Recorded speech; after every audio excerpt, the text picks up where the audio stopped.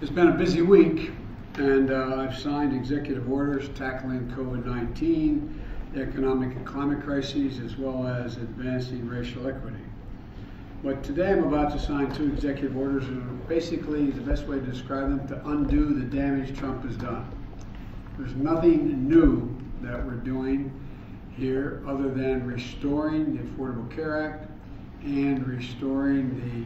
Medicaid to the way it was before Trump became president, which by fiat he changed, made more inaccessible, more expensive, and more difficult for people to qualify for either of those two items, the Affordable Care Act or Medicaid.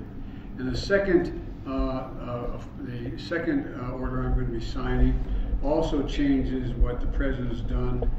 what former president has done, and it a memorandum reversed my predecessor's attack on women's health, health access, and as we continue to battle COVID-19, even more critical Americans have meaningful access to health care. We got a lot to do, and the first thing I got to do is get this COVID package passed.